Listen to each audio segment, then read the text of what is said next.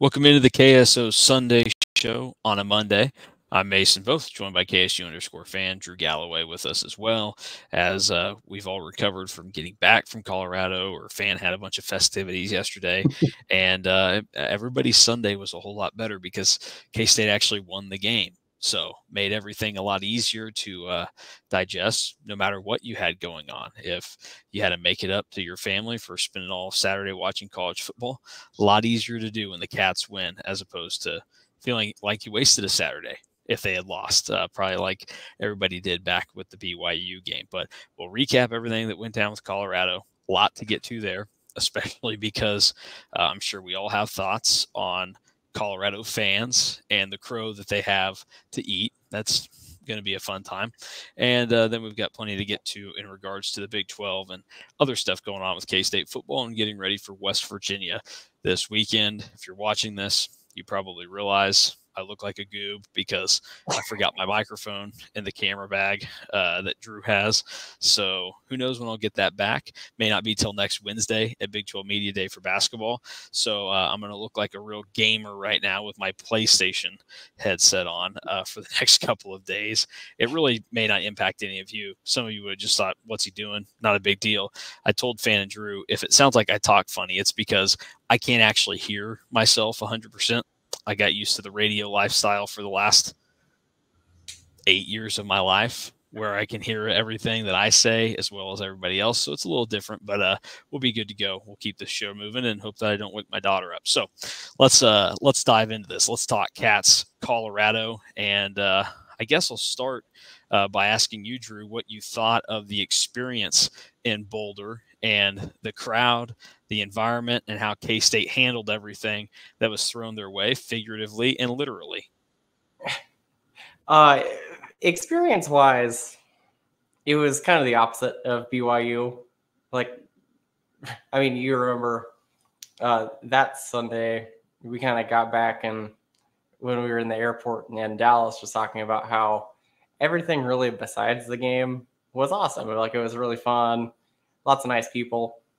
Colorado, it was like everything besides the game was pretty terrible. Like the stadium was just okay. The fans were a mess, but they were a mess all week. But environment-wise, it got loud at times. It probably wasn't as consistently loud as even K-State is. Definitely not how consistently loud that BYU was. But there was times where it did get pretty loud, and it was pretty loud up until on that last drive that K-State had. But I think that K-State handled it really well, and you could really see them handling it well, and kind of, for the most part, for the second half, kind of took the crowd out of the game on that 8-minute drive where Taquan Roberson came in. And then the crowd was pretty quiet up until the last few offensive drives that K-State had, and then obviously the interception got a pretty good loud pop from the crowd. And then when Colorado took the lead, but then again, the crowd went pretty silent again until they started throwing crap on the field after K-State was taking knees. That sounds like par for the course. Yeah, probably par for the course from what I've heard. Yeah, it was an interesting experience there, seeing what everything was like and how things came about. Honestly, I kind of expected. I thought that the prime fan nature of Colorado would be restricted mostly to just the internet and social media. I did not expect it to be a thing that while we were there in person, you encountered so many people that were seemingly really only there for Deion Sanders.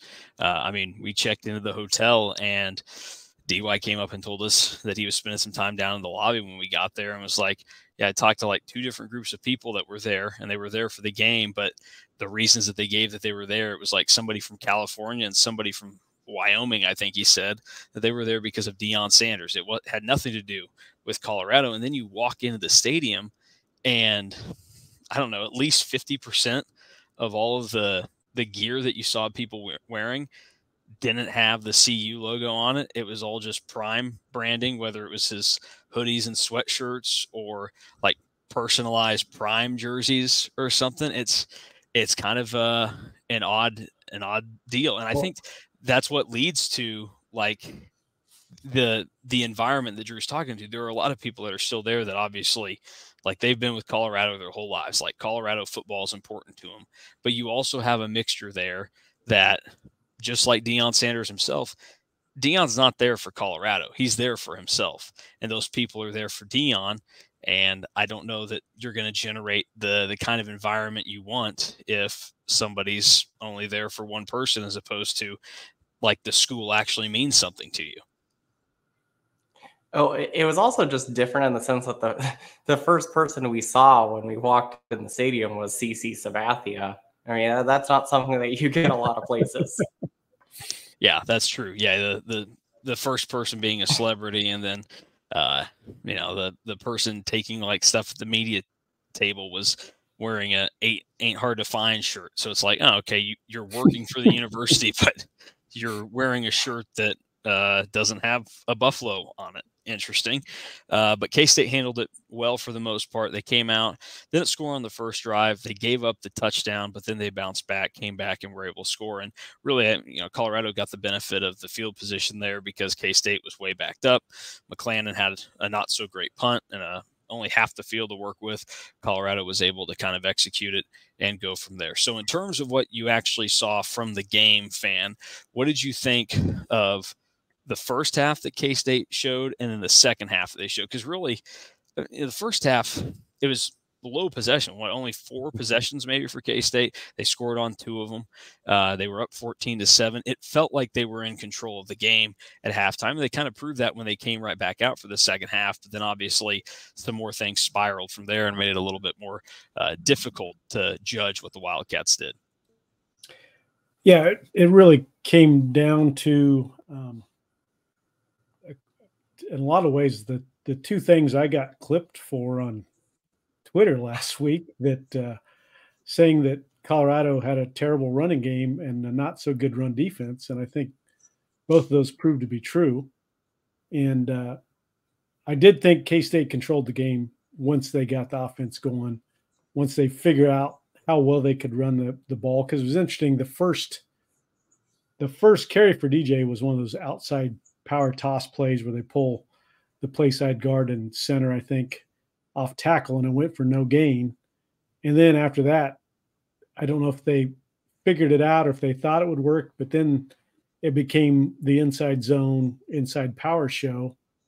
And K-State ran it from different formations in a couple different ways. And once they got that going for about 2.5 quarters, Colorado had no answer to stop them. And really, in some ways, K-State really only stopped themselves a couple times down that stretch. And I thought it was really just figuring out that they could run the ball. They could get blockers to the second level and block Colorado's linebackers. And really, once they got to the second level, they could make Shiloh Sanders miss, and DJ could get another 5 to 10 yards on probably 6 to 7 carries. So they figured that out. They got enough going in the passing game.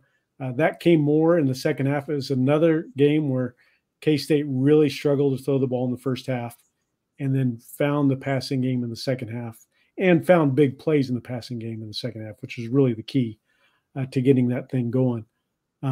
So that was one side of it. I thought the K-State defense in the first half played really good football to hold Colorado to 7 points. I thought the second half they struggled. The funny thing was, you always think that if a team loses 1 or 2 of their best wide receivers, that should mean it's easier to defend them. But I was talking with some people today. I think sometimes that makes it almost more difficult, because you have a game plan to stop Travis Hunter and even to stop their second best receiver as Keys. And on the other side of the ball, Shiloh Sanders probably catches himself, whether he wants to or not, looking for Travis Hunter on a lot of pass plays. And then all of a sudden it's opened up and you're looking at the whole field. And as much as I want to put down Colorado at times, Sanders is a really, really good player. Shadur Sanders is a really good quarterback. And they had some really good pass schemes to get guys open. And they had some good pass schemes to beat K-State's blitzes, which did not often get home. when they needed to. And when they didn't get home, Colorado torched K-State. So that combination led it to become a hairy football game in the fourth quarter when K-State, I thought, really controlled the game for 2/3 of the game, probably 2.5, almost 3/4. And then, after the 3-and-out following K-State's interception, then Colorado came to life, and then it became K-State held on for dear life. And I would throw a couple of other things out there to go off of that. I mean, I saw Colorado fans that their reaction to the game, I think the rational and the sane ones, they were talking about certain things that they thought Colorado could have done or should have been doing all season. And Omarion Miller is one of the guys that I saw a lot of Colorado people commenting like, that's a perfect example. He should have been out there all along. And you look, I mean, he's only a true sophomore, and he didn't have much going for him until he entered that game, but he was a 4-star recruit, and it was one of these high-end guys that Deion was able to get to come to Colorado, and obviously he showed that he could make a play.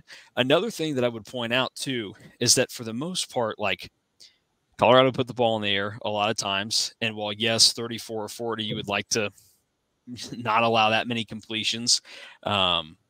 If you go and look at Colorado, I was looking through this for player grades today because I was interested by it, because Colorado had the one big pass play where they went for 50 yards or 51, whatever it was. And I was like, okay, what was everything else like? Because this is an explosive team.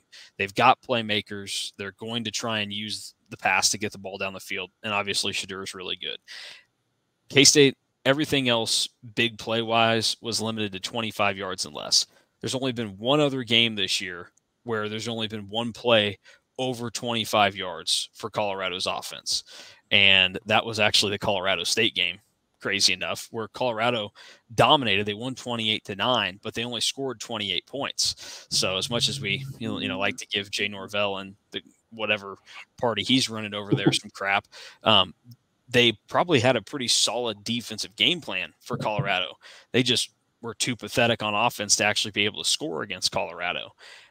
Probably used that $1 million quarterback or whatever too much in that game. Should have been giving it to the running back. But to me, that is something to keep in mind with how K-State's defense played.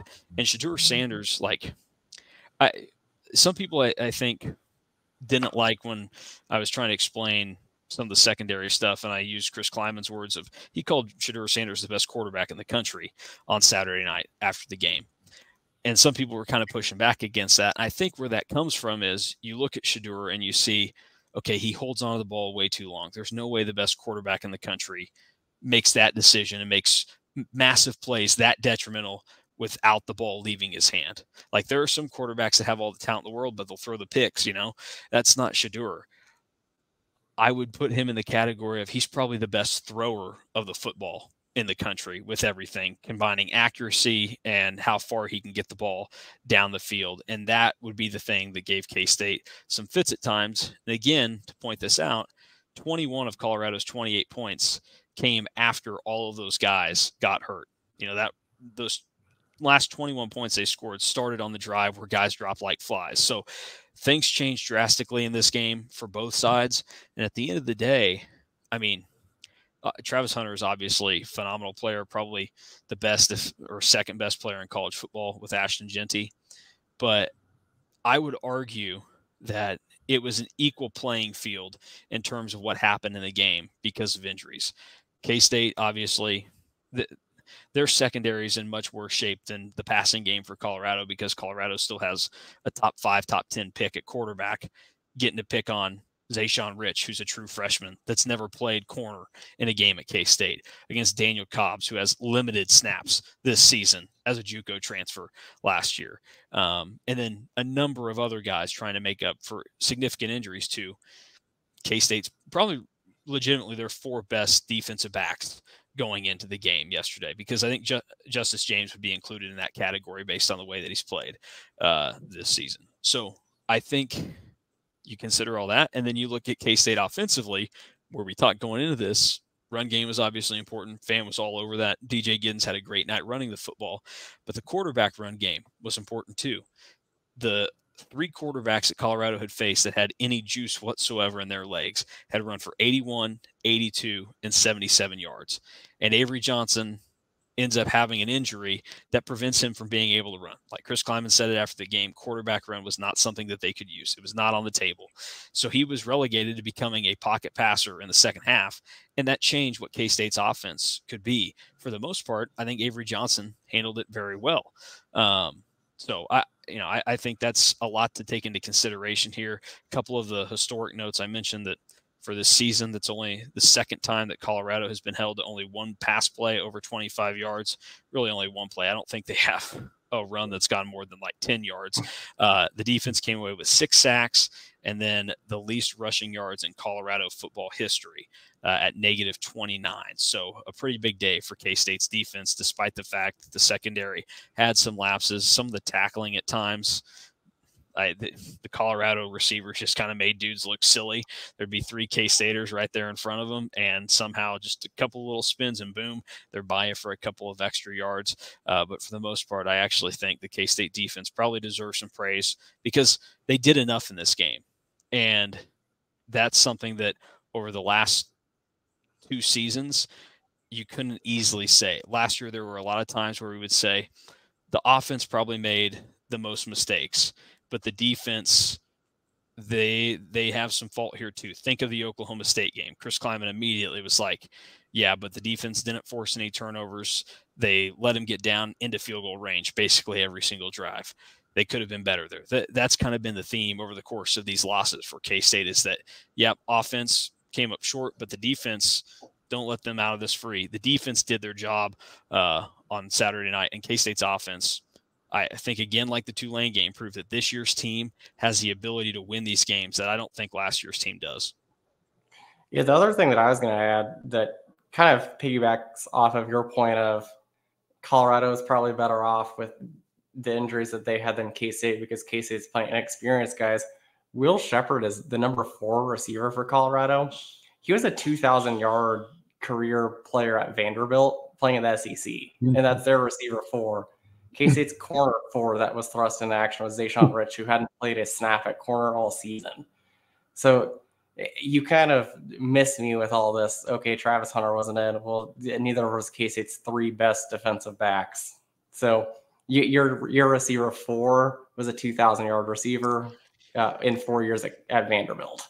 Yeah, and I tell you what, 680 and 770-yard seasons at Vanderbilt might be more impressive than doing 1,000 yards anywhere else. I mean, because that's pre-Pavia Vanderbilt. That's notable for Will Shepherd, and a good point there. Like Colorado, there's no doubt they have an abundance of weapons when it comes to the passing game, but their shortcomings end up coming from the fact that offensive line still is not very good, and they don't have a run game whatsoever.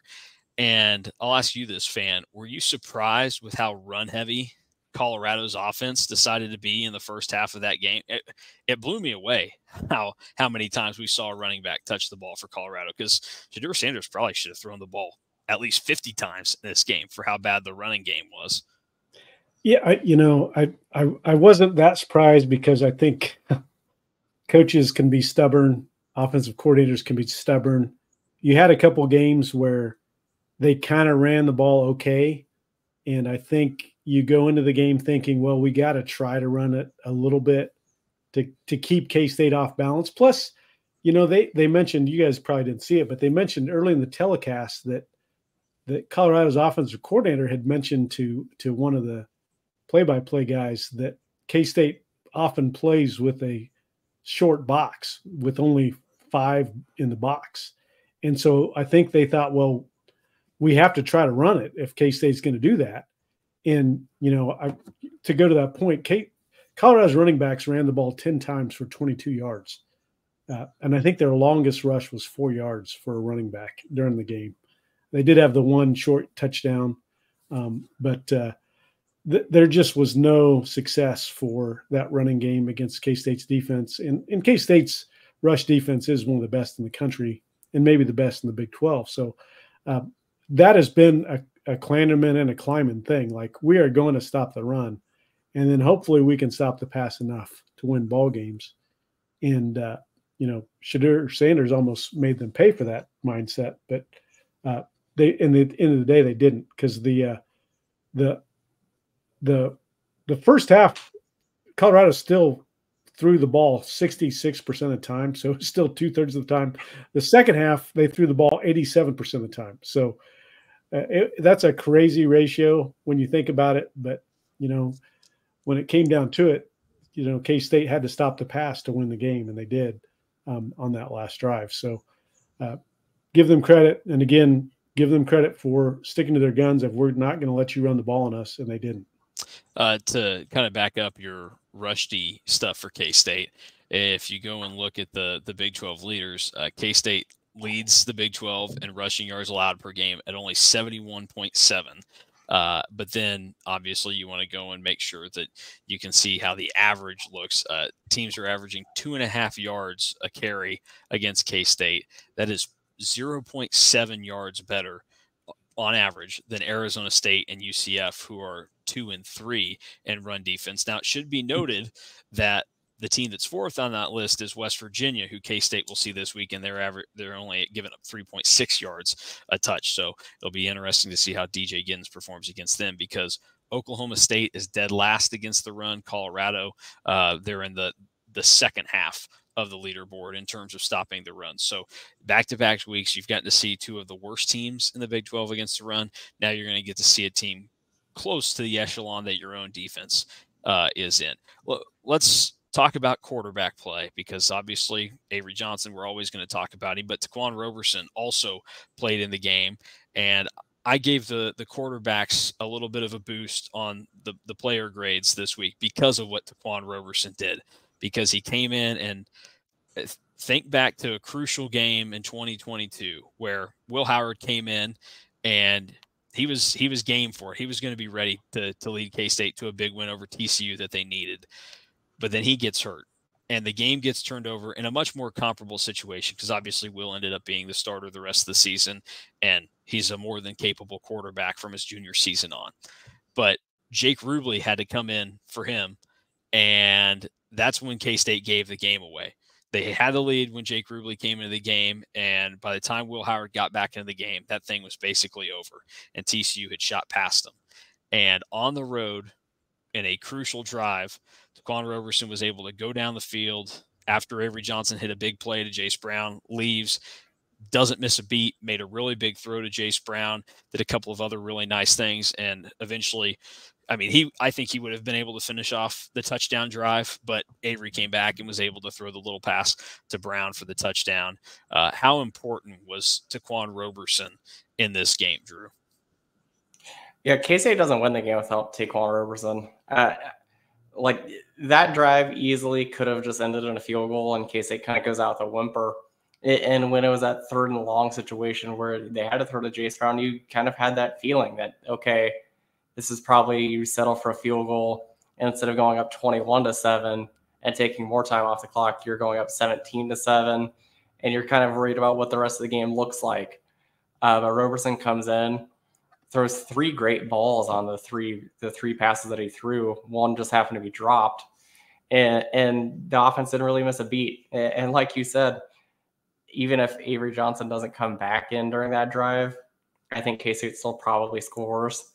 So it's crucial when you have a backup, and that's why K-State went out and got a backup that had experience playing at the Power 4 level and had experience as a starter at the Group of 5 level.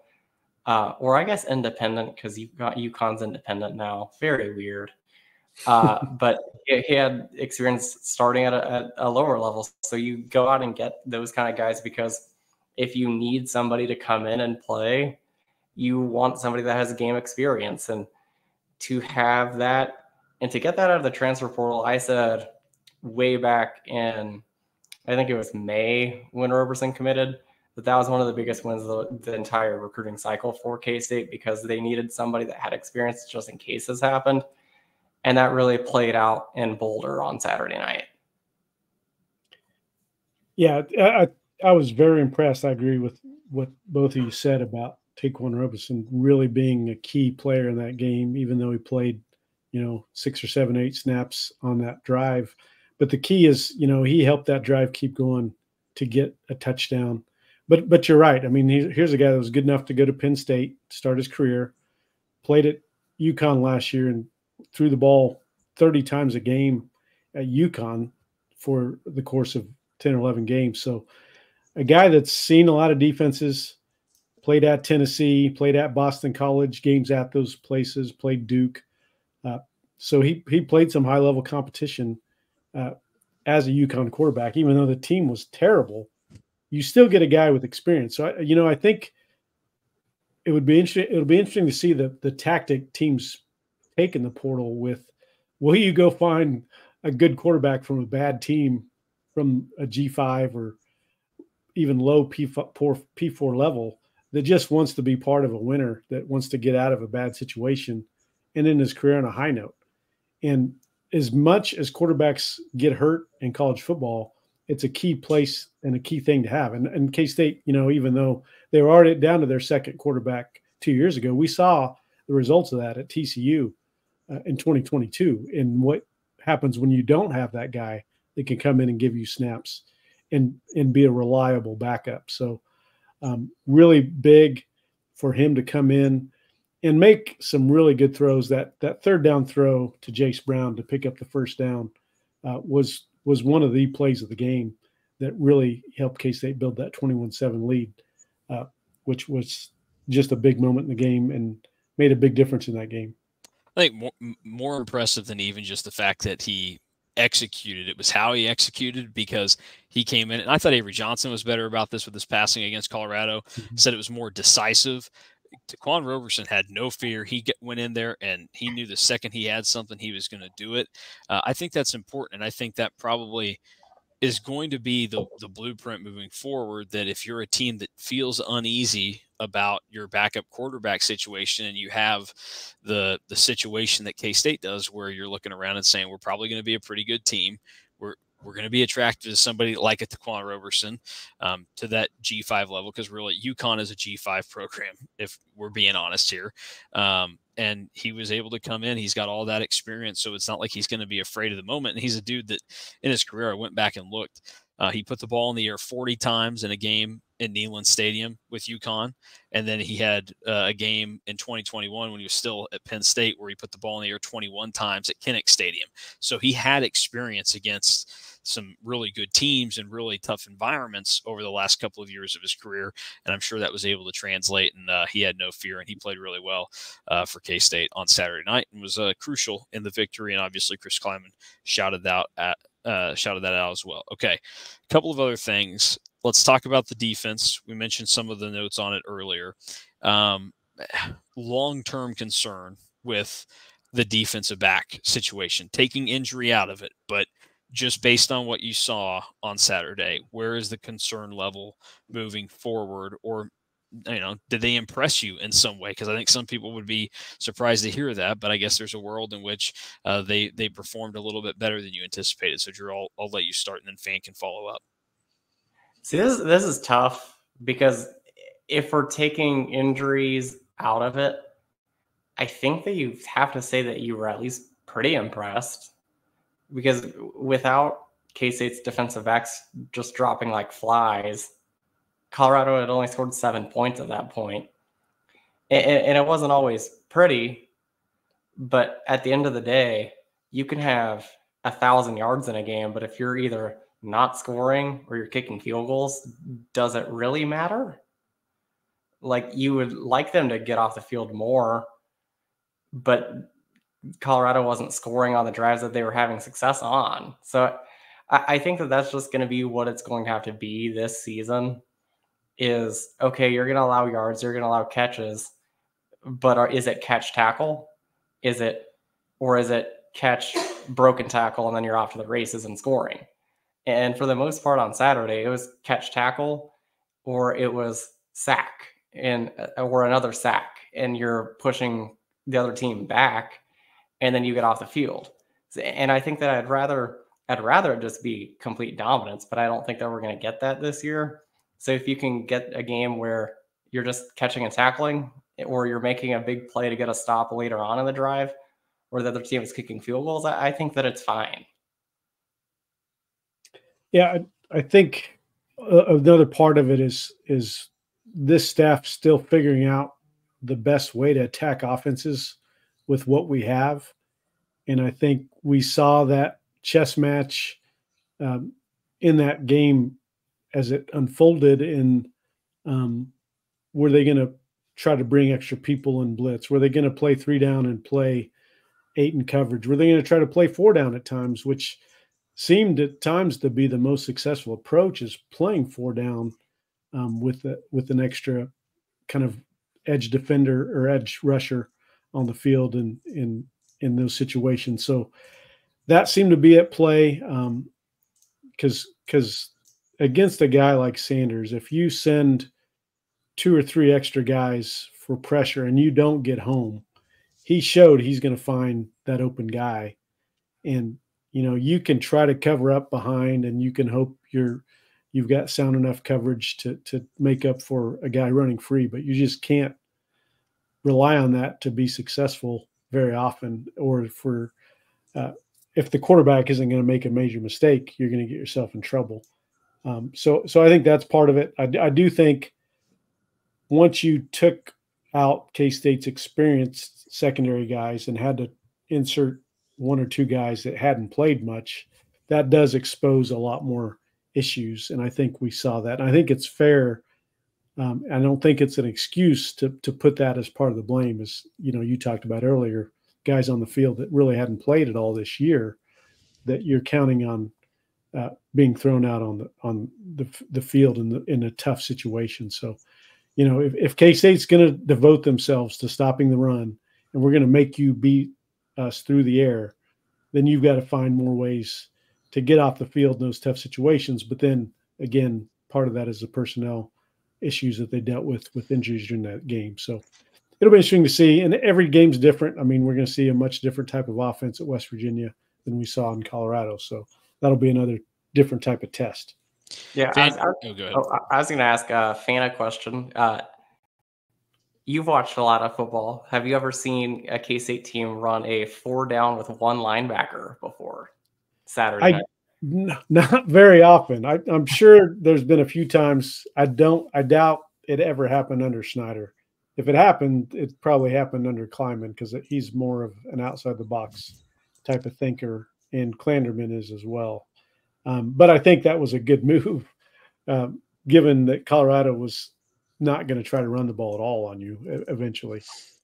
Fan, you and Chris Nelson talked about this a little bit during the game in a group chat that we have, and it was kind of going back and forth about K-State switching up when they just kind of stayed with their, I guess, kind of their base front for what they chose to do during this game. And then also when they tried to blitz and send some extra guys, and it seemed like Colorado had more success against the blitz. From your point of view, what do you think that was about? And just kind of what you saw from when Colorado did and did not have success in the first half? Because obviously the second half, they had a lot of success, but as we've talked about, that probably has a lot more to do with the situation at corner and safety. Well, I think it goes down to, even though Shedeur Sanders is not going to try to take off and run with the football and try to make plays with his feet scrambling, he is going to move in the pocket. And I think that's why you see him take some of those ridiculous sacks, because he's willing to spin and try to drop back further to make a play with his arm. And if he can get his feet set, he's probably going to find somebody. I think we saw him do that when he could elude that pressure and Colorado could pick up a blitz. One of those two things happening. So I think a 4-man rush, an even rush, gives you more options, gives you that extra guy to keep him in the pocket and not let him flush, and still have enough guys in coverage with 7 behind. Even if one of those or 2 of those are linebackers, you can cover those guys a little bit better. So when you end up sending 3 down linemen and then rushing 2 more guys, 3 more guys, and bringing 5 or 6, if he makes one of those guys miss and is able to step up or step outside the pocket, he's going to find someone open. I think that's really the story of that game. And I think Nelly really nailed it. When K-State played 4 down, they were having much more success stopping Colorado than when they played 3 down in coverage, or they played 3 down and tried to bring extra guys. Okay. Before we wrap up shop on Talking Colorado, we've got a couple of fan questions to get to from the thread that I posted earlier today, and then we'll talk. You guys can have a moment to speak to the Colorado fans if you would like to, and then we'll start real quick here though by talking about the officiating questions in the game, because obviously Colorado people wanted pass interference called on that last play. At the end of the day, the way that I saw it was Keenan Garber did a pretty good job of trying to turn around, make a play. And yes, he had an arm that was kind of towards the back of the Colorado receiver, but I think it was light. I don't think it had any impact on the play. And I think I said this to Drew immediately after the game, but I just kind of thought, if the Colorado receiver doesn't kind of rake his hands down and pull Keenan Garber's head and body down, he maybe does get the pass interference call.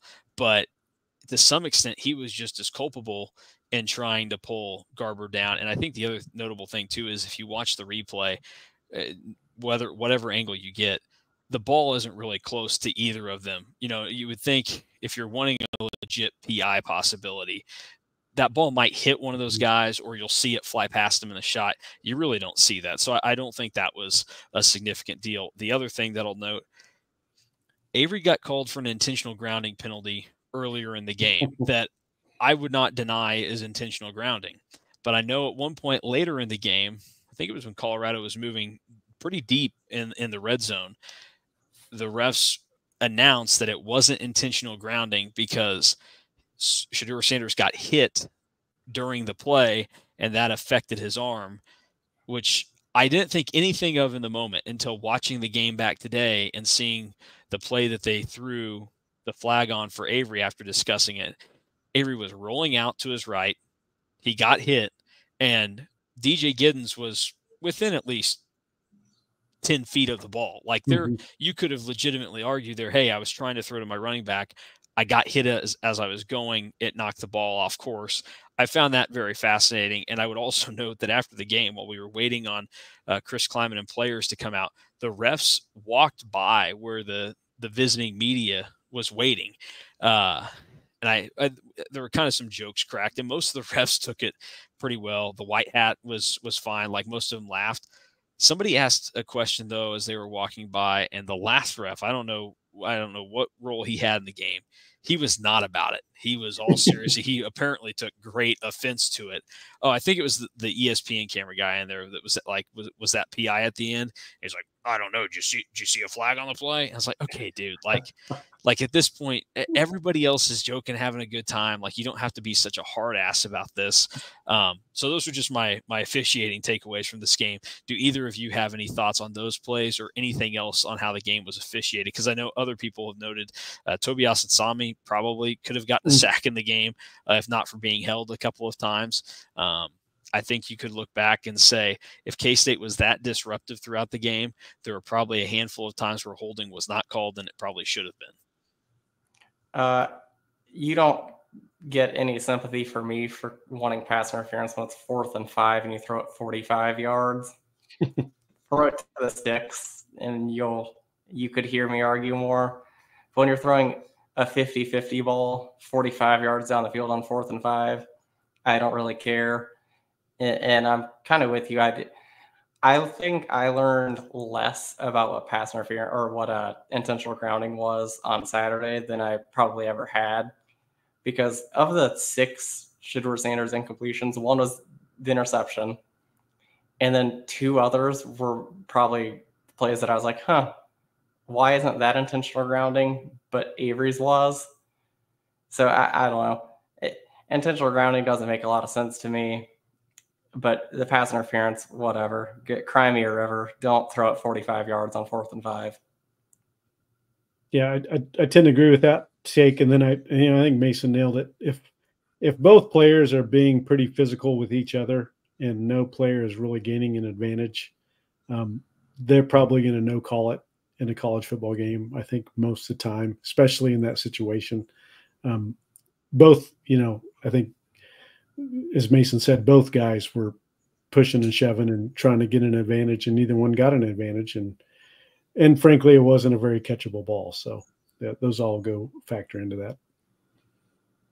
Yeah, no doubt about it. All right, to get to the fan questions that were submitted, I'm going to break these up, and we can go pretty quickly with them. I'm going to give 2 to fan, 2 to Drew, and then you'll both get to answer the last question here. So the 2 for fan, the first one, I combined them. Are DJ Giddens and Brendan Mott the best at their position in the Big 12?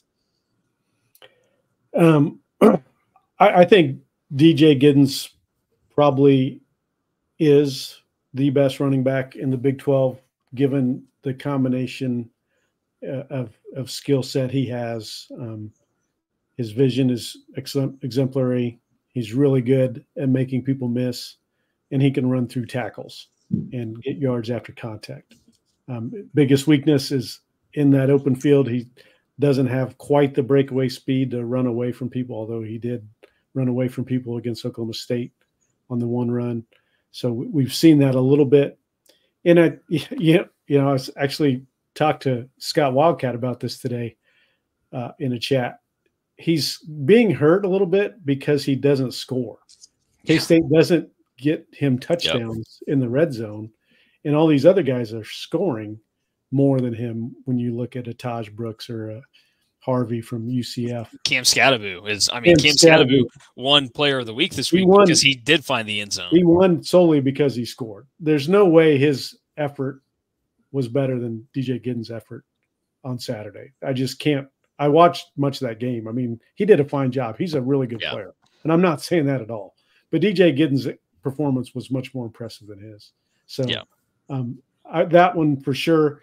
Brendan Mott is up there. I mean, there's a lot of pretty good defensive linemen in this league, but Brendan Mott is really I thought he'd be a good player for K-State. I thought he would be our best defensive lineman, but he's playing at an elite level and playing at an all Big 12 level. And even though he's got to be the focus on everybody's scouting report on who to block, he's still making plays on a regular basis to cause havoc. What would you give Avery Johnson as a grade for the game against Colorado? Obviously, he dealt with some injury that went into the game, and then also he was able to make some really big throws. And I said I think it's, even though he threw for more yards against Oklahoma State, I think that was his best passing game of the season, considering the throws that he made and how it looked. And then you factor in the fact that he had an injury in the midsection of his body, which it's a pretty impactful spot if you're trying to throw a football, I would think. So what grade would you give Avery Johnson here? I think probably a B+. We saw him miss some throws. He missed one time when he got sacked. He missed Will Swanson. I think even on that interception, he probably could have thrown it to one of the outside two guys because there was a trips formation. He kind of targeted Jace Brown.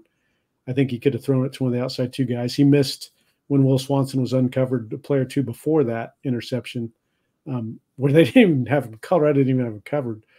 But the throw to Jace Brown at the end was a spectacular throw. Even the little wheel route to DJ Giddens to get him out of deep in the territory. He made some other nice throws to Jace Brown on some other drives and really played a great second half. He stepped up when he needed to step up. And like you said, he stepped up when everybody knew, including himself, that he wasn't going to be able to run the football, and still was able to make plays with his arm, which is kind of the next step of his progression to be that elite quarterback that all of us at K-State expect him to be. And I think he took a step in that direction in that second half against Colorado. Yeah, Drew and I both agreed after the game because we both were going to reference it in the instant reaction. The tweet from Shan J. Raja from CBS Sports I thought was probably the best of the night on him, where he basically said, and this was even before I think that last drive that Avery had. It was on the drive previously before the interception happened, where you see throws like that from Avery Johnson, you go, wow. And you just have to think that down the road, like, that's going to become a consistent thing. It's not just he makes that throw every once in a while. Right now, we're talking a year from now, those are the throws he's making on a regular basis, and then combine that with his legs.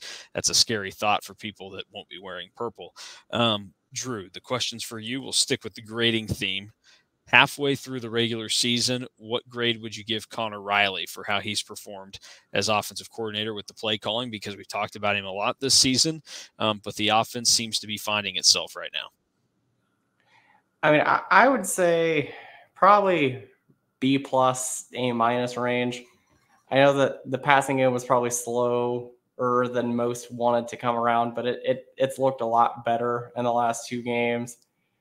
The BYU game was kind of a clunker just for everybody. And I think that he still did some good things in that BYU game, calling the plays. It's just he had to deal with a lot of penalties and then had some issues in the red zone there. But I would like to see probably a little bit more creativity, probably a better killer instinct, because I think that K-State really missed that killer instinct against Colorado, but it didn't end up hurting them. But then you see the good things, like you knew that little wheel route to DJ, they call it in the 3rd quarter, DJ drops it, and then they call it again, and it's still wide open. So you get that, and you get a lot of the good. You get some kind of clunkiness, but I think that overall he's been really solid. K-State's one of the best offenses this year in points per drive in the Big 12. And I think that he's doing about as good of a job as you would want him to do as a first-time play caller, to be in that upper 4 or 5 teams in the Big 12 in points per drive. Another Avery question for you to close it out. Does Avery average over or under 207.5 passing yards per game the rest of the year? So you look at what he's been able to kind of go out and accomplish to this point in time. He's played pretty well the last couple of games when we talk about throwing the football. Where do you think that he ends up by the end of the season with his passing yards per game? What pace do you expect him to continue to be on?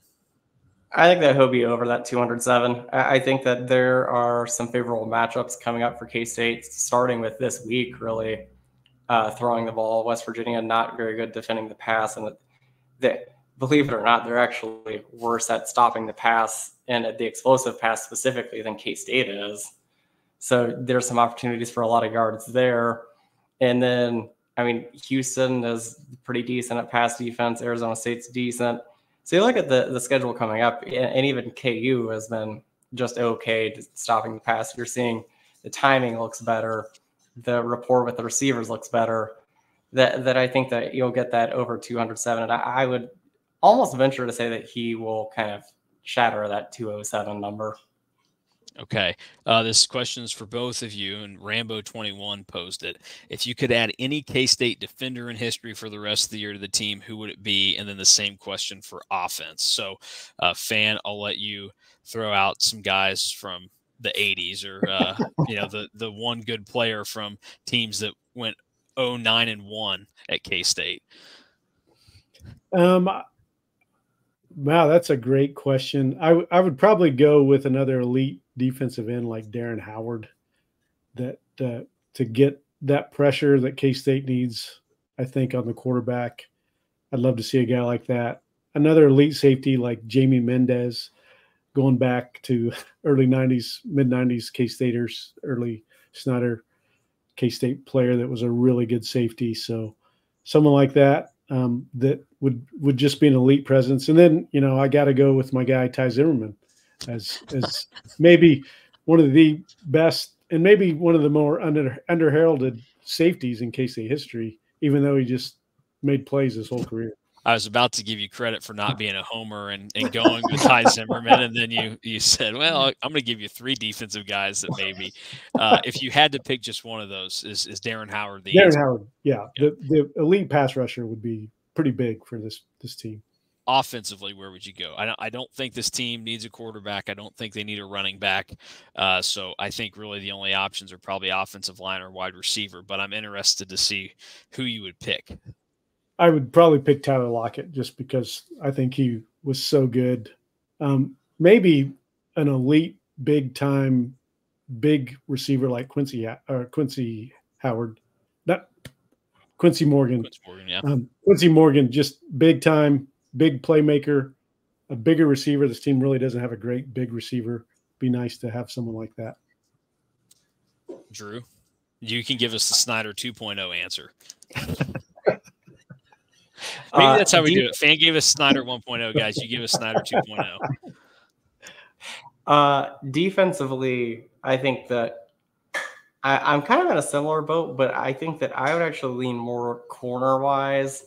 just because I think that K-State, if they could lock up like one side of the field, it would really help this defense. So my pick, I'm not going to go Snyder 2.0 because, you know, that's you're going where I would go, I think, right here.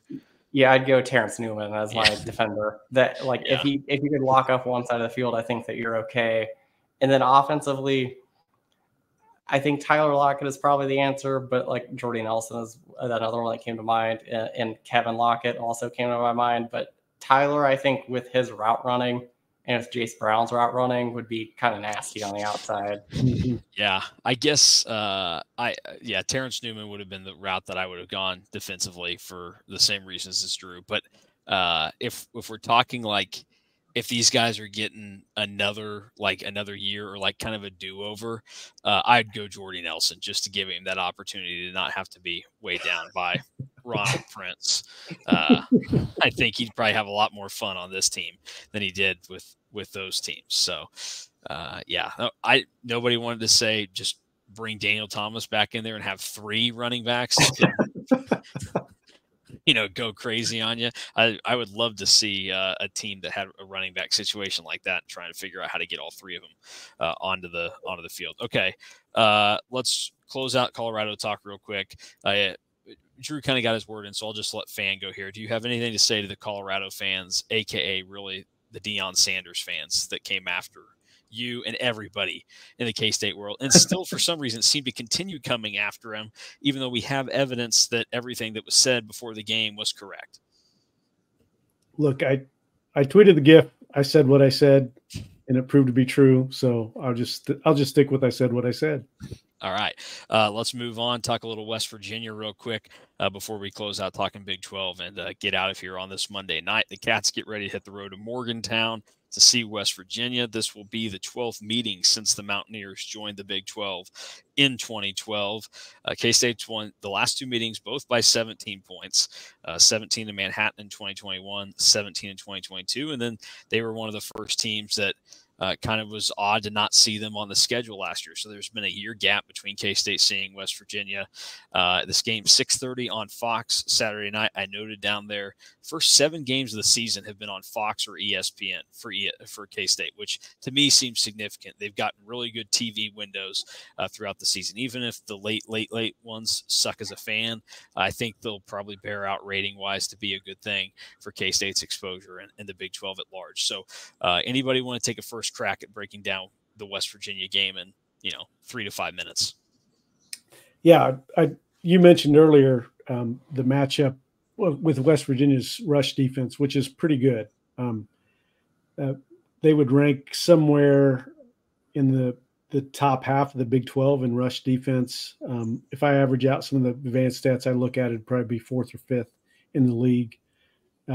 Very solid rush defense. You put up the per game stats, which is top half as well. So that's going to be a challenge because K-State's going to want to run the football. Now, on the other side of that, they probably have the worst pass defense. And you mentioned, I think you or Drew mentioned explosiveness given up. They rank 133 in the nation, and that might be almost last. I can't remember how many Division I teams are on. I think there might be 136, 135, something like that. Yeah. So they are near the bottom in explosiveness allowed with their pass defense. It's not very good. So that will be intriguing to watch how K-State attacks. Are they going to come out throwing like they did against Oklahoma State and throw it, 55, 60% of the time in the first half and then go back to the run? Or are they just going to say, stop us, stop DJ Gibbs, stop our inside run game and see what happens? And then on the other end, their offense is solid. I would put them in the top half of the Big 12 in offense, probably 6th or 7th. Their rush offense and their pass offense are both around 5th or 6th in the league, averaging out the stats. So they provide a different challenge because they have a good running game. Jaheim Wright at running back, Garrett Green can run the ball a little bit, decent throwing the ball. I think it's a little bit different situation because they're 3-3. They're coming off a loss in what was a huge game for them. And that's one of those things where the timing might be good for K-State because can you really get yourself up for games back-to-back weeks, even though they're both home games, you're trying to get yourself up for back-to-back games. They're basically identical games. Basically identical games. You're playing one of the top teams in the conference, trying to make that move up the league. Neil Brown is trying to get off Mason's fraud list and not be at the bottom. So this is a key game for them. But, I think it's one of those games, if K-State can get off to a good start and get on them, I think it's a game where K-State could roll. If K-State lets West Virginia hang around, and it is still a game late in the third quarter, early in the fourth, then we're going to go down, and it's going to be similar to the Colorado game. How concerning is the element of Garrett Green's running ability to you? A little bit, just because we haven't seen a quarterback that really runs it a lot this year yet. Most of the guys, the teams we have seen, although, BYU is hard to judge because Ratzlaff is a runner. I mean, he runs quite a bit, but that was such a goofy game. It wasn't a game where that really came into play per se. So that he's the best running quarterback K-State's seen this year. And I think Garrett Green's a little bit better. But Garrett Green has 8 touchdowns and 6 interceptions throwing the ball. So it's one of those things where the approach is going to be way different in how K-State attacks that offense. So there's a concern there, but I'm not overly worried about it because I think some of the other weaknesses make up for that. Yeah, I noted down there Garrett Green's 5th in the Big 12 in picks with 6 behind Noah Fafita, Alan Bowman, Jalen Daniels, and Isaac Wilson. 4 guys that have not really set the world on fire this season. Drew, what is your breakdown of the K-State West Virginia game? Yeah, it's a totally 300 or I guess 180. I just tried to do a lot of math there that wasn't really going well. It's a total 180 in how K-State will have to defend this game because West Virginia really has a 3-headed monster running the ball. They're decent at throwing, but not, I wouldn't say special with how they throw the ball. Garrett Green does kind of like to throw the ball to the other team, though, so that's something to really kind of keep in mind. And this isn't really a breakdown about West Virginia, personnel-wise, but the vibes at West Virginia are kind of weird right now after Neil Brown saying that he just wants the fans to have a good time, win or lose, and that they've played a tough schedule. That just kind of comes across really weird and like a guy that might know that he's on the hot seat / might know that he isn't going to win this week. And then also West Virginia best defensive lineman TJ Jackson, who leads the Big 12 in tackles for a loss, is considered questionable at best going into this game, which is something important to note. And then Aubrey Burks, probably their best defensive back, is also considered probably questionable at best from West Virginia's press conference today. So I think both of those things are very noteworthy. And just the vibes at West Virginia seem pretty down right now. Which it's fascinating to say their best DB might be out when we've already talked about they may not have any good DBs based on their defense. Now, the other thing, too, this is a great point on Neil Brown by you, Drew, because if you look at West Virginia, the schedule has been tough. I mean, Kellis tweeted out today, it was kind of tongue-in-cheek, but their 3 losses are to teams that are combined 18-0 this season. And then they've taken care of business against Albany, Kansas, and Oklahoma State. So they're 3-3, and they've lost to 3 teams that are unbeaten right now, beating everybody else. After K-State, even though there are road games that will be coming, it's a manageable schedule based on how everything else is shook out in the Big 12. They're going to play at Arizona, at Cincinnati, Baylor at home, UCF at home, and then they close with Texas Tech. The comments by Neil Brown are extremely weird because this is a West Virginia team. Even if they lose this weekend, they're going to have a real chance to be 7-5, 8-4 this season. Like, that doesn't seem like this should not be the time to be going, oh, hey, I hope the fans are having fun, blah, blah, blah. Like, the focus should be a little bit more refined. He was basically pleading their fans to keep showing up, even though they're 2-1 in the Big 12. It's just very strange to me. And yeah. It just feels like he thinks that he's about to get fired. It gives off a guy that knows something. And again, Ren Baker is a guy that he was not the athletic director that hired Neil Brown. He came in and took over, I think it was 2 years ago. He was hired at the end of the 2022 football season, which was not a good time for Neil Brown when that season ended. And I'm thinking if things hadn't worked out schedule-wise for West Virginia last year, Neil Brown probably isn't there this season. He got a second life. You start 3-3, the writing might be on the wall. And this is one of those things where think back to Matt Wells' situation in 2021 at Texas Tech. I don't know that it happens, but it would not be overly surprising that if K-State wins this game, if West Virginia doesn't just decide to act on the spot there and say, get him out of here before he wins a couple of games here. Let's reset this thing and go from it now because the West Virginia schedule does get pretty manageable. All right, closing things out, talking Big 12. Here are the scores from Week 7 in the league. Obviously, West Virginia lost. We know what happened with K-State. Light slate all around. Cincinnati, UCF, ugly game. Teams that nobody cares about. Who cares? But the two Utah schools provided totally different results against the two Arizona schools. Arizona State keeps some of their magic rolling with the 27-19 win over Utah and may have ended the Cam Rising career because as we're recording this, Utah has come out and confirmed that Cam Rising is out for the rest of the season. And then BYU blasted Arizona 41-19. So, Drew, your biggest takeaway from those two Utah versus Arizona matchups? I think that my biggest takeaways are Arizona is probably the most disappointing team in the Big 12. Outside of KU and Oklahoma State, they're probably third. But to not even really put up a fight against BYU is pretty tough.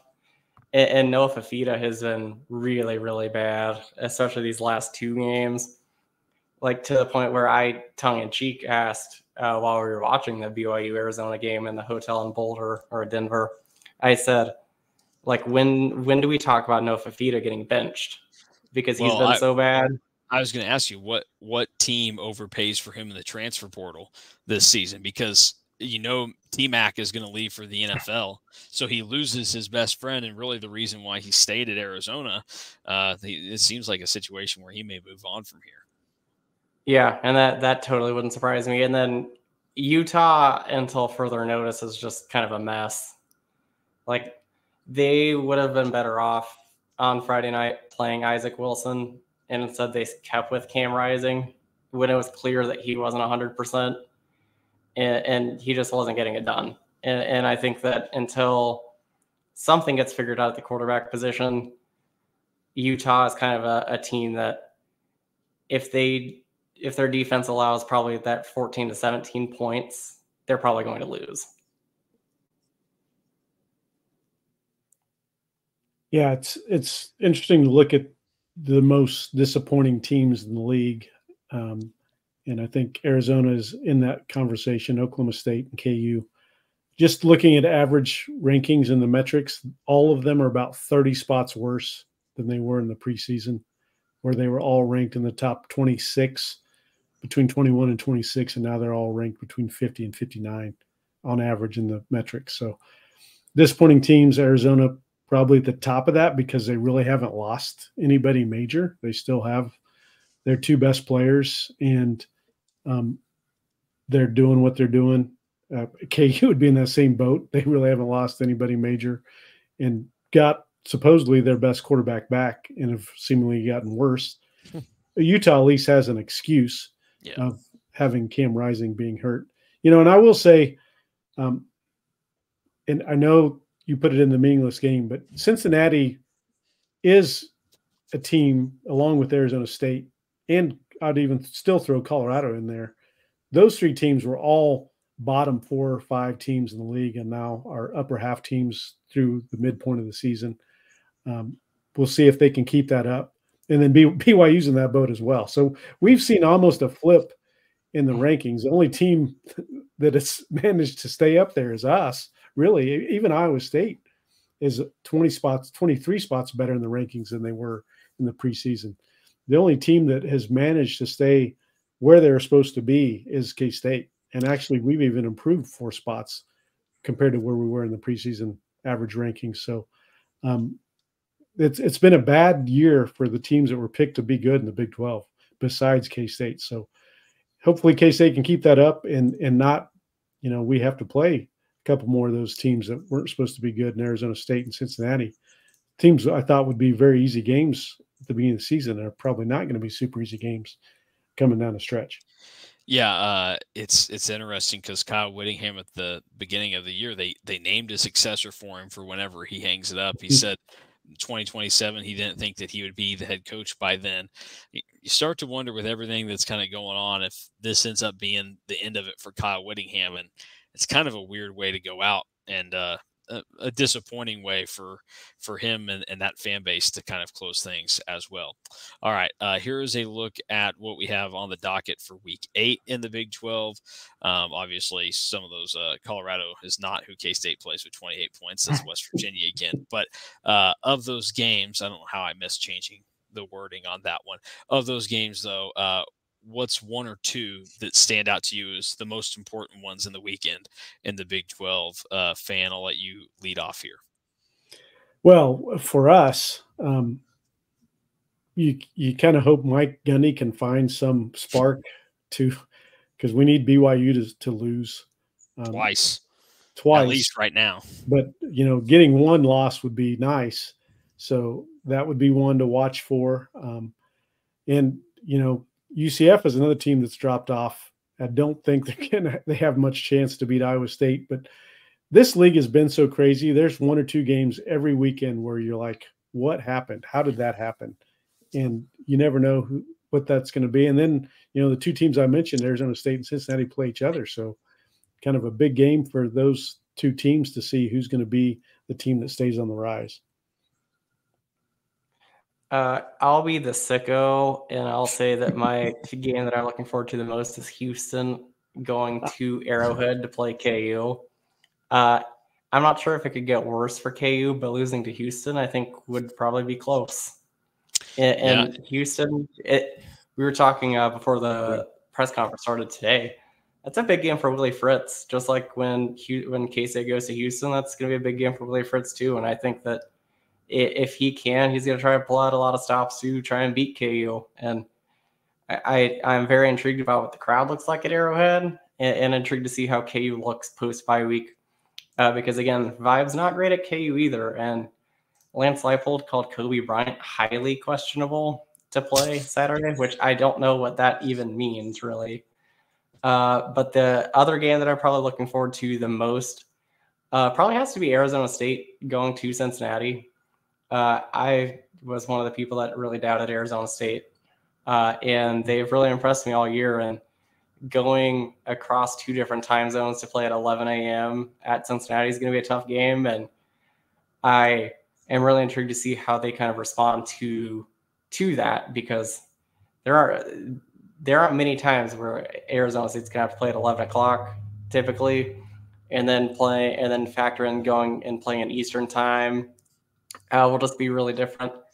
And I'm kind of intrigued to see how that all plays out, because Cincinnati's another team that I kind of just left for dead and thought that they'd be just as bad as Arizona State.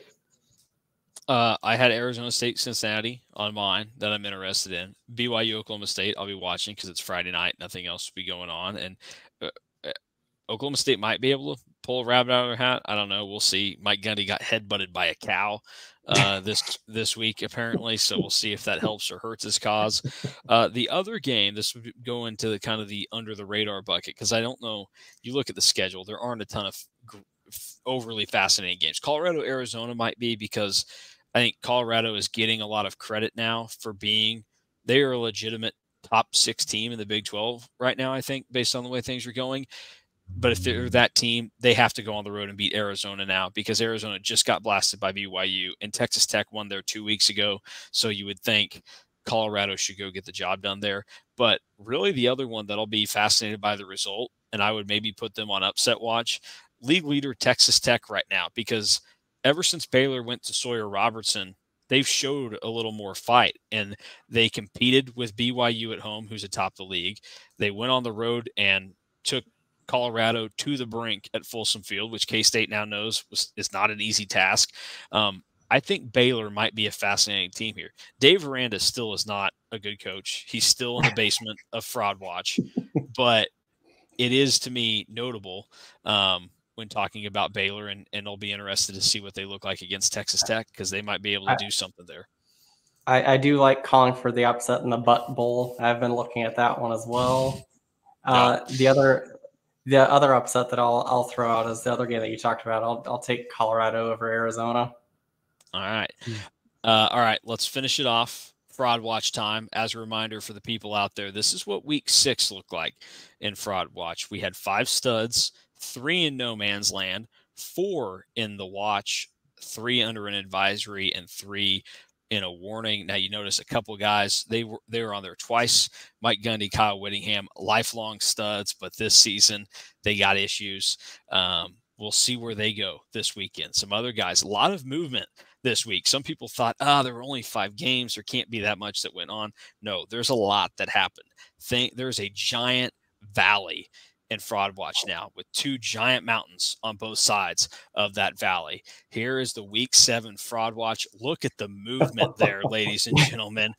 Look at it.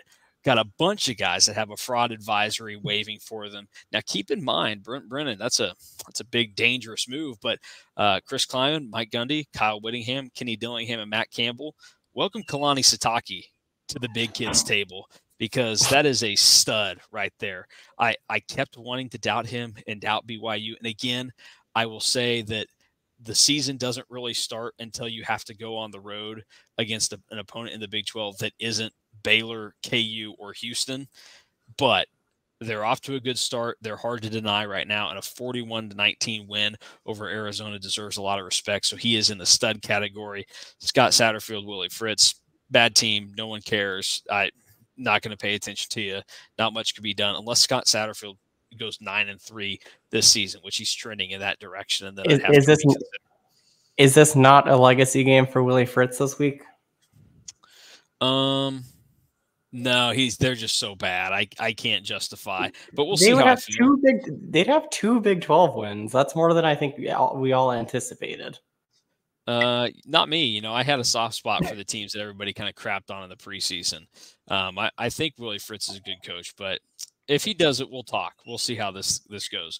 Joey McGuire still firmly in watch. I see right through that record that they're tossing out there right now. Great. Who cares? Go out and beat somebody. Don't lose to Baylor this weekend. Advisory, still Mike Gundy if he doesn't get a real quarterback. Seems like that won't happen this year. I think Alan Bowman's still going to get rolled out this week. And then Neil Brown, it's gotten even more iffy for him. Deion Sanders still there. He's got room to move up, but he's going to have a lot to overcome just because I don't know how long-term he is at Colorado, and you're kind of a fraud if you're just there to dip out the second your kid and Travis Hunter leave the program. So Deion Sanders is a long-term watch. He might get the bump up, though. Gus Malzahn, you keep slipping. My goodness. I mean, it's kind of the same story as Auburn. He could recruit at Auburn, but then couldn't really do anything. They got tired of him. Credit to Auburn. They actually saw through on that one, even though they fire every coach they ever have. Brent Brennan keeps slipping on down. Guy just looks lost on the sidelines. I get that it's for a good reason. It does not help that he has a giant piece of shrubbery around his neck. And he always has this look on his face that's like, I don't know, dumbfounded, and it's a weird look. There was some tweet or post a couple of weeks ago that I thought summed up the Brent Brennan look perfectly. He looks a little lost out there right now, and this might be a level or two above what he should be accomplishing. Meanwhile, I think San Jose State's having an okay season. And another thing that you can't trust with Brent Brennan, he's apparently 51 years old. He looks older than 51 years old. So, which is odd because you think about good coaches recently in college football or basketball, and you look at him and you go, wow, that guy's 75. I would have guessed at least like 68, but not 75 or 80. What are we doing here? If you're looking older than you actually are, not a good sign in this profession. So Brent Brennan down in the advisory. And then Dave Aranda, Sonny Dykes, fraud warning. This is their division. But they have company. We talked about Lance Leipold when he doesn't take accountability. We'll see if that happens throughout this week or against Houston. And then Kyle Whittingham if he doesn't get a real quarterback. And this is just sad turn of events for Kyle Whittingham. Again, lifelong stud like Mike Gundy. They will not be dropped from that category ever. But we might be getting close to that time where it's, you call the family in and you say, we need to have a real conversation about the quality of life here. And I don't know that there's great quality of life for the Utah football program the rest of the season. So that is your Big 12 Week 7 fraud watch to close things out. Any comments or concerns about the coaches listed here? I like having Brennan an advisory. That was going to be probably where I would have requested to put him. I would have also put Mike Gundy probably in the warning if he doesn't get a real quarterback, because they are probably worse than Utah still. Yeah. Other than that, Neil Brown, watch out, buddy. if you don't beat K-State this week. And then Gus Malzahn. I think that there might be two other dudes in the warning category after the end of this weekend. Yeah, it's a good point. It's a very good point. Yeah, I agree with the Brennan take. Like, Arizona fans are not happy from what I can see on Twitter with what's going on there. And I do like the Satake move to the stud category. He's definitely earned it. And it wasn't quite the same, but the way they beat Arizona was a flurry of turnovers and points and craziness. It wasn't quite as bad a stretch as ours, but yeah, it was a little bit more because Arizona kind of did that more to themselves than K-State's was a little bit more bad luck than the average. Oh, we committed a bunch of mistakes. But that's impressive. And then, Joey McGuire's, I'd say I agree with the Baylor game being a pretty pivotal game for him. Yeah, this is my point about Brent Brennan too. At San Jose State, he was there for 7 seasons. Yeah. He won his conference title twice.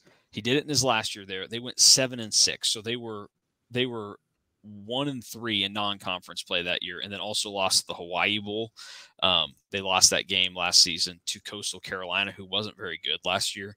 The only year that he had more than 2 games of separation between his win and loss total, at least in the positive, he went 7-1 in the COVID season, and he went 7-0 in the COVID Mountain West, and then lost in the Arizona Bowl by 21 to Ball State.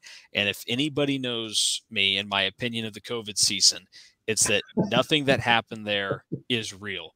It counts, and you get credit for it. You can have your trophies, you can have your wins, but it does not mean anything long-term for your individual self or the program. And we have numerous examples of that. Mm-hmm. The Los Angeles Dodgers have not won a World Series outside of the COVID year. The Los Angeles Lakers have not won an NBA Finals outside of the COVID year in the current construction of their organization. Wichita State fired Greg Marshall less than a month before the season started and won a conference with Houston, who went to the Final Four that season. And then they were terrible the years after that. And Iowa State won the Fiesta Bowl. I mean, come on. Come on. That's going to get clipped, Mason. That's fine. That's fine. I've talked with Blaine Blazovic from Cyclone Alert, where my good friend Alec Bussey works, about this. We had a conversation about this last year before the K-State Iowa State basketball game, and he was kind of pushing back on it.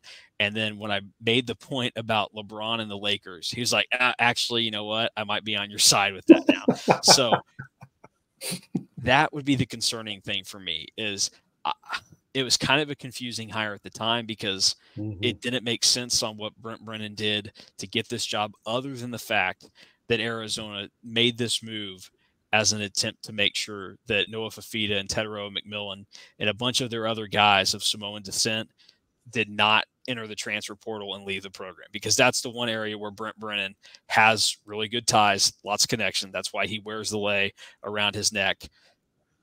That would be the thing. And ultimately, for the health of your program, I'm not sure that's the best way to make decisions as an athletic director, is to say, we're making this hire to save this one season or a couple, as opposed to the long-term success of the program. And I'd be very concerned if I'm an Arizona fan right now, because you're not going to have more talent than what you have this season, I think, for years to come. And if you're achieving at this level, it means bad things. There's probably a real scenario where I don't know buyout stuff, but if we're just talking about college football money and how it gets used, Brent Brennan probably should not be the head coach after next season at Arizona based on the way things are trending. So that would be my take, and that's what Fraud Watch looks like this week. So went a little longer than I anticipated, but a lot of good stuff rounding out the Colorado game, K-State getting ready for West Virginia. We'll talk about the Cats and the Mountaineers throughout the rest of the week and also the build up to that, and then get ready for next week where we're going to get a little bit more basketball content. We'll talk Big 12 Basketball Media Days next Wednesday when we're there in Kansas City. So for Drew Galloway, KSU_fan, I'm Mason Vo. Thanks for watching and listening to the KSO Show. Back again tomorrow to talk more Cats right here on the KSO YouTube.